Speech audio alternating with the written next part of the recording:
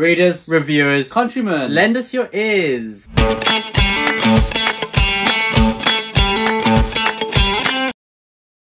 Welcome. Good morning and... Oh. Two's a crowd, isn't it? It is. It is. The new saying. Should be a one-man show. It should. Take it away, Maybe Ed. we should just do videos. Take it away, Ed. Yeah. Alright, we have the Brother Ed and the Brother Will channels. Yeah. Pitted against each other. Who'd get more and you can views? only watch one. Yeah. But anyway, welcome back to the channel. I am Ed and this is... No, I'm Will! I am Will. And this is my brother Ed, and together we make the Brothers Gwynne. And today we're going to be talking about our June TBR, and we have quite the pile. Quite June the ambitious... is a great month of the year because it's sunny, so It is. need I say any more? No. And we'll be going for a lot of walks, so I will. All you for do is certain. talk about walking. And there'll be a lot of audible listening going on whilst I'm walking. So yeah, let's get right into it. Ed. Let's get down to business in the words Let's of get the Library down of to Alexandria. business. First one I'm going to read is Peter V. Brett's The Painted Man. I've heard lots of the great things about this. Apparently it sounds a bit like Pitch Black. I don't know if you remember that film with Vin Diesel, which is like basically, I think he's Riddick in that. Is that the first Riddick film? But yeah, it sounds like the monsters at night, fantasy world, pretty cool.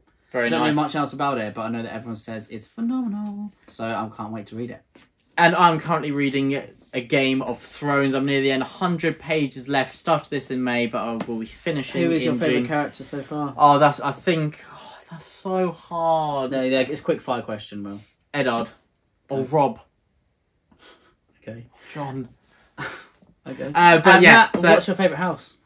Obviously the Starks. Okay. Obviously. But yeah, this is awesome. I am absolutely loving it. This is just fantastic. I love all the history, the depth to the world. So many characters, but they all stick out to you. So it's not as confusing as one might think. But anyway, I've been taking it slow so I can really like ruminate on what is going on. And I've really enjoyed doing that. And that is A Game of Thrones. We will hopefully be doing a video talking about my thoughts when I finish, and you read it recently as well, so we can do a kind of review type video. But yeah, we're watching Game of series, Thrones. aren't we? As you We read are. it, so we can compare. Right, the next one for me is I'm currently reading this about Itchy nose. 150 pages through. Is Dreamy the Hound by Amanda Scott. This is the third book about Boudica in the 4 books that she has written. So we're approaching the end. I don't want to read the last book because I think I know what's going to happen. Unless she changes history, which I really hope she does.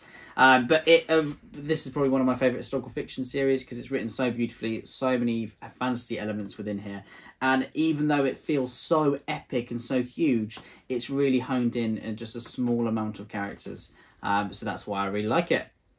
Very nice, Ed. And I am currently listening to The Hod King, the 3rd instalment in the Books Fable by Josiah Bancroft, and this is really enjoyable. It's been quite a while since I've read the 2nd instalment, so a bit like the problem I had with Tired Child of Jay Barker's trilogy, because I've left a bit, I think, too much of a gap there. It's taken me a little bit of a while to get back into it, but I'm about halfway through now and I'm in the flow, and it's very quirky, very funny. Again, Josiah Bancroft just keeps up his strengths of the previous 2 instalments.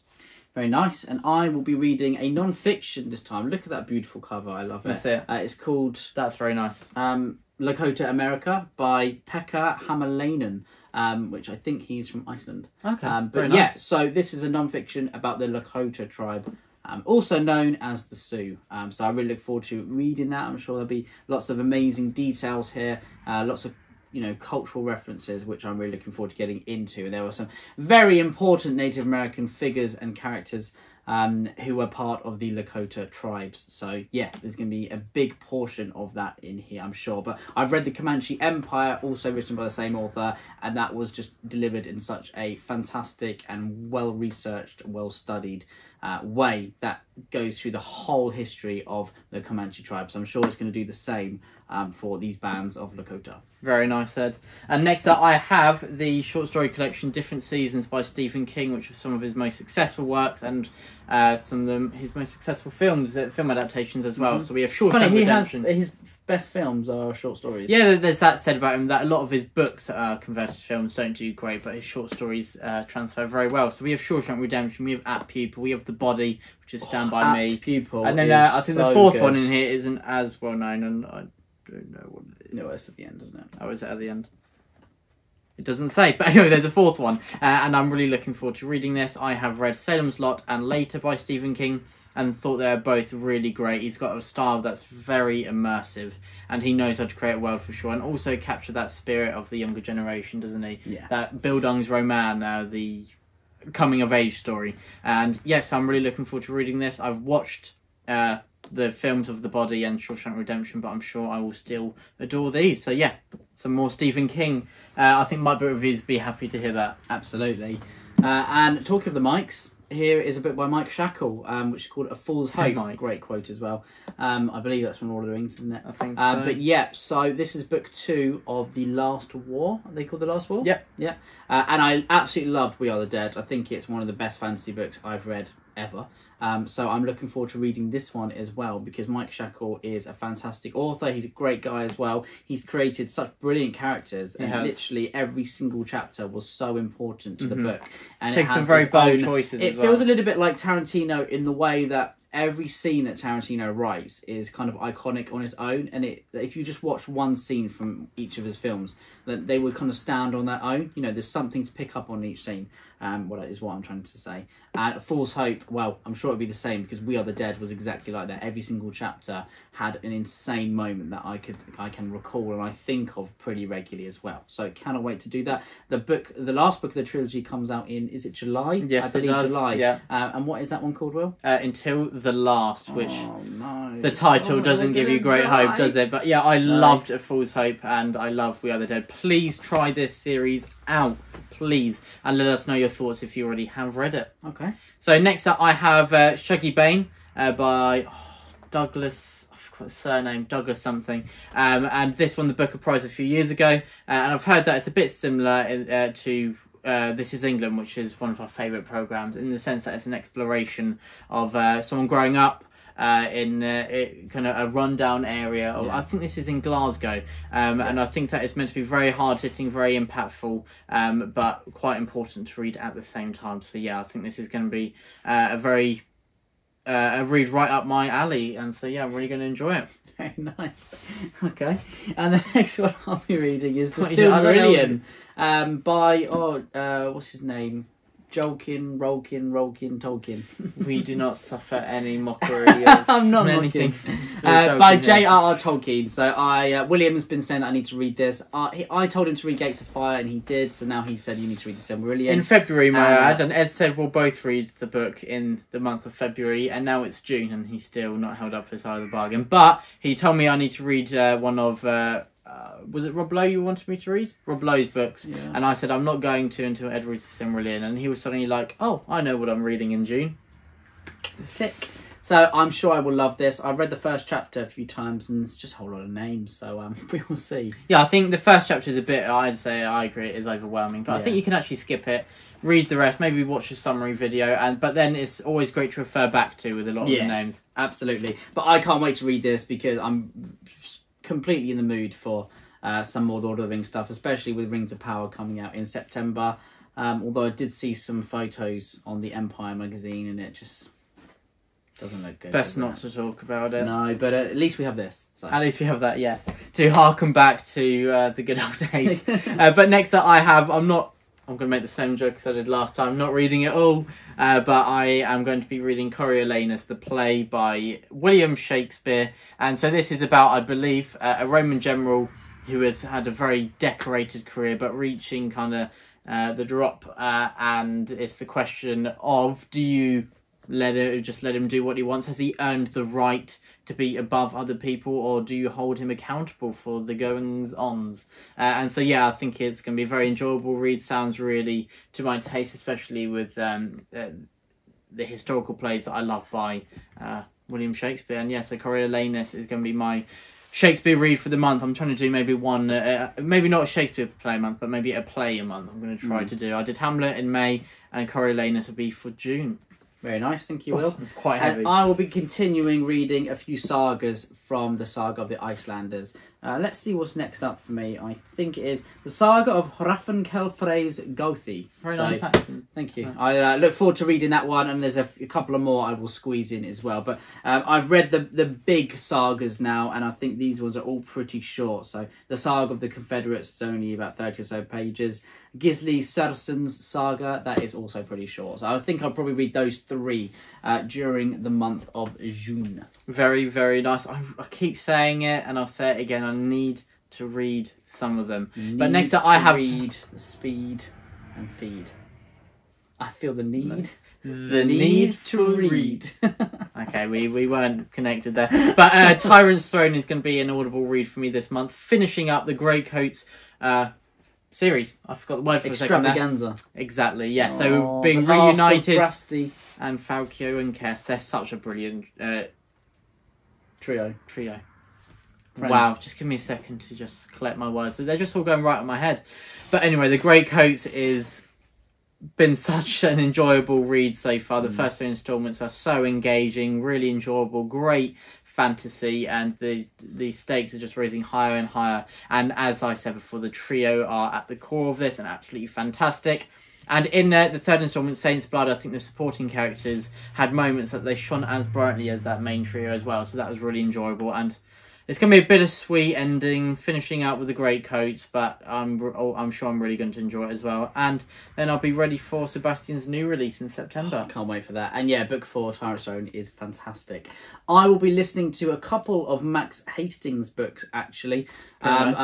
Feeling a little bit of World War II moody, so I will be listening to Das Reich, which is about the SS moving out of France, I believe, in 1944 Very after nice. D-Day. And then I'll also be reading Bomber Command, which is basically the history of the flights in the skies, the aeroplane battles and blitzkrieg and all that kind of stuff, which will be fascinating. I mean, our Grandy was in the RAF after World War II, though. But we've always kind of held the RAF in a special place in our hearts, haven't we? And I find it absolutely fascinating. I did actually watch Ewan McGregor's, because I think Ewan McGregor's brother is an RAF pilot now. So Ewan McGregor kind of did the training as well to fly, and then they were flying Spitfires. It's absolutely amazing. That's on YouTube. Definitely go check that out. But yeah, I'll be listening to Bomber Command and Das Reich. And you know, I might as well mention it now. Talking about Max Hastings, I'm going to be reading Operation Pedestal. Nice. I read his work, Churchill's Warlord, 1940-1945 before, as research for a kind of like dissertation-style essay I was doing for college. And I thought it was a fantastic rundown of the events of World War II and Churchill's involvement in them. And I think Max Hastings is very good at showing... creating a clear point that these are the facts, and then showing this is my opinion, and so he doesn't intermingle that. He's very good. He doesn't allow it to permeate into his writing. I imagine he does a bit. It's very hard to avoid being biased, but I think he does a great job. Yeah.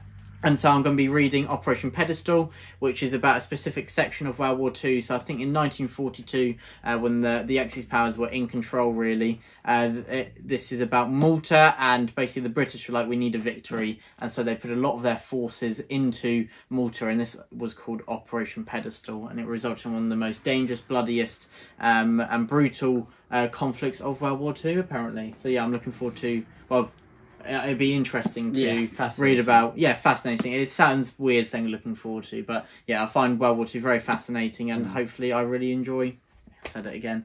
Hopefully I'll find Operation Pedestal very fascinating. Well, our cousin, Irish Tom, I've never known anyone to know so much about World War II, so we've got to try and keep up with him, haven't we? We do, yeah. And Irish Tom's been helping me fix up my car, so, and, you know, he was telling me lots about World War II, so it's kind of inspired me to go read a little bit more as well. Yeah, and it's always great when you can chat to someone about history as well, when you've read about it. And then Will and I will actually be reading Daughter of Redwinter ahead of schedule, which is the new book by Ed McDonald. Now, Ed McDonald is one of my favourite authors. Blackwing is just an absolute genius book. It's basically Sherlock Holmes if he was awesome. No, I'm joking. Sherlock Holmes is cool. But yeah, Blackwing, if it was kind of Flintlock, Matchlock inspired fantasy, it is a lot of fun. It's really dark, it's really gritty, but it is a character study, and you absolutely love the main character. Now, Daughter of Redwinter is moving away from that trilogy. It's a whole new world. And it's going to be really exciting. I don't know much about it, apart from that it's more I am traditional fantasy, isn't it? Is it more traditional? I think so, that it's more kind of that feel, that harkening back, but I think it's can't meant to be different imagine at the same time. Ed McDonald writing feel-good fantasy, so we will see. But I've not read the original trilogy, and also if you want some nice sprayed edges, there's still some available at the Broken Binding. You get some nice pale blue sprayed edges there. And not so, just blue, pale blue. Like Man Can't City, miss out on that, can pale you? blue. Yes, exactly. Oh, very nice. Very nice, Ed. Anyone from Manchester? Cool. Right. Yeah. Next one. So next up, I have Blood and Blade by Matthew Harvey, the third instalment in the Bernicia Chronicles. I've really enjoyed this historical fiction, not trilogy, series so far. It's been really fun following Beobrand. He's a great character. I'm really enjoying his growth as a character. And yeah, have you read Blood and Blade yet? Yes, I have. Okay, so yeah, is that the last one you've read so far? Yeah, yeah. So then, yeah, I'll be on. I have read as many as Ed when I've gone through Blood and Blade. So you've read Wolf of Wessex and the Yes. first three of the Bernicia First Chronicles. two, and Blood and Blade is number 3. So have you read any more, Matthew Harvey? No, We I will have be. not. Actually, I I have have- read. I've read number 7 of that series because I read that first for some stupid reason. I know. Um, But then we is have A what it Time is. for Swords that I'm going to be reading quite soon as well, which is a different series, and there's 2 installments out. But yeah, yes. so that is my next read, Ed.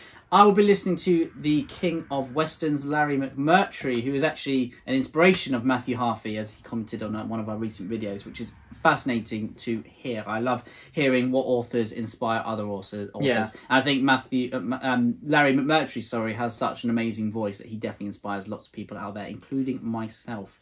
But I will be listening to Boone's Lick, which has got a very short story. And it's going back to Larry McMurtry's cowboy ways, and yeah, I don't know much else about it apart from that, but it's going to be pretty cool. Very nice, Ed, very nice. And next I'm going to be rereading The Fellowship of the Ring. You're doing the Silmarillion, I'm doing The Fellowship of the Ring, and yeah, it's going to be the first time listening to an Audible. I'm going to do the Andy Serkis ones, Nice. and I'm really looking forward. Circus or circus? Yeah, autocorrected on Goodreads is CIRCUS, so he's not part of a circus. But Andy Serkis apparently does a brilliant narration, and yeah, it's one of my favourite books, and so I'm sure I'm going to really enjoy being back in this world. Yes, you will. I've got a few epics going on this month, haven't I? You do? Yeah, Game of Thrones, Lord of the Rings. Last month I had Empire Shaggy the Vampire. Shaggy Bane, yeah. But yeah, so that is the next Audible listen for me. And the last one for me, I will actually be finally diving into some Dorothy Dunnett, who is apparently the queen of historical fiction. Her and Mary Renault are kind of probably head to head. Apparently by... what's the word? I don't even know what you're trying to find. You know, you hear about someone... Reputation. Oh, right, okay. By Reputation. What an idiot. I will be listening to Niccolo Rising, which is a tale of Italy in the 15th century. I mean, come on, that is right up my alley, as you said earlier. Yes, it is. And yeah, so I love medieval Italy, and Dorothy Dunnett apparently is an amazing writer. I know that she's written King Hereafter, which is basically the tale of Macbeth, but in the Viking Ages. The real Macbeth, which is pretty cool. But I will be listening to Niccolo Rising. So yeah, I love the 15th century, especially Italy. When I do reenactment, my persona is someone from Italy. So yeah, it's gonna be a lot of fun. Very nice. I've got 2 more. I won't talk for too long, don't worry. But I have, first of all, but actually, yeah, 2 more. I have To the Lighthouse by Virginia Woolf. I love these little pocket editions. Like it fits. Again, how In big my are your hand. pockets, Will? Just like that, it'd be awesome. Well, look, I can actually fit it in my pocket of my shorts here. But yeah, To Prove the it. Lighthouse. I really enjoyed reading Orlando. It's very quirky, really great writing style. And To the Lighthouse, I think I mentioned before, I've read the prologue because it was an exam of mine. So yeah, I'll be having some flashbacks there. But it was very well written, and I had a lot to say about it. I see twitching in the corner. Yeah, exactly. Like, oh, but I yeah, remember that day. this is known as a classic, and I'm really looking forward to reading it. Did Virginia Woolf live near us? She did, yes. Yeah. She did. She I did. don't know anymore. Yeah. So I'm just going to say yes. And then next up, I have a Kindle read. I'm going to be reading Jade City. So I'm finally going to get to it. So this is Fonda Lee. It's been a really successful trilogy, said to be as close to The Godfather in fantasy as you can get. And The Godfather is possibly, with Dead Poets Society and Lord of the Rings, my favourite films of all time. What? What about Lost Mohicans? Oh, it's up there. But this is going to be Rabbit Warren. What about- Yeah, right. Top Gun. Oh, it's up there. Come We watched Top Gun Maverick. We'll talk about it in mid-month update because it was in June. I won't get into it now. But yeah, I'm really looking forward to reading Jade City, and I think it's going to be up there. Everything I've heard, it sounds like it's just going to be a book for me. You know when you have that feeling that it's just going to click with you? I think it's going to be one of them. I think it will click with you. So there we go. That's our TBR for June. Quite the ambitious pile, don't we have? But yes, so that is great. We like to set ourselves up for failure, don't we? Well, actually, last month we said it was very ambitious, but I'm not sure about you, but there was only one book I didn't finish. That was Game of Thrones, and yeah, I'll finish it in the next day or so. So I was close, very close. And I think there's a saying that the higher you reach, you may not hit it, but you'll hit a bit lower. So the higher you go, you'll get higher. Or aim small, miss small. Two very different mottos there. But thank you so much for watching. Let us know what you're reading in June. Let us know your thoughts on anything that we've mentioned here. Are you going to be reading something a bit different? Maybe some historical fiction this month? Please do, because we do love trying to get people into reading more. And yeah, thank you so much for watching. Hopefully you enjoy our content for the following month. Is that it, Ed? Have you got anything to add? Truth and Courage from the Brothers Gwynne. The Brothers Gwynne.